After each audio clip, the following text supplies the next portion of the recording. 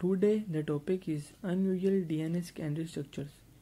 Introduction. The secondary structure of DNA can have many unusual structures like slipped, cruciform or triple helix structures. Slipped structures. Slipped structures occur at tandem or direct repeats. Tandem repeats in DNA are two or more adjacent approximate copies of a pattern of nucleotides arranged in head-to-tail fashion. Like the sequence in the figure contain 4 tandem repeats of TACG. Slipped structures are found upstream of regulatory sequences. Slipped structures are also associated with many inherited neurological disorders caused by expansion of triple repeats in DNA caused by blockage of replication and transcription process.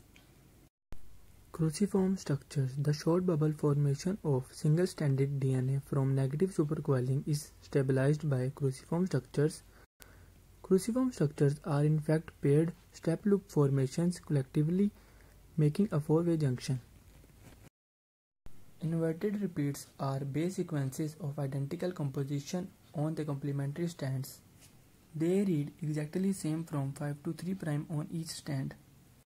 In cruciform structures, DNA rearranges itself in such a way that each repeat pair with its complementary sequence on its own DNA strand. Triple helix DNA joining of a third strand with the first two strands of DNA forms a triple helix. Triple helix DNA occurs at purine pyrimidine stretches inside sequences having mirror repeating system. The third strand associates with Watson-Crick duplex through Hoxton hydrogen bonds in major grooves.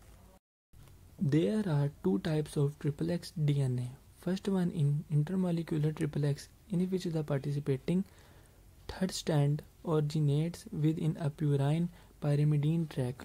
The second type is intermolecular triple X, in which the third strand originates from a separate sequences.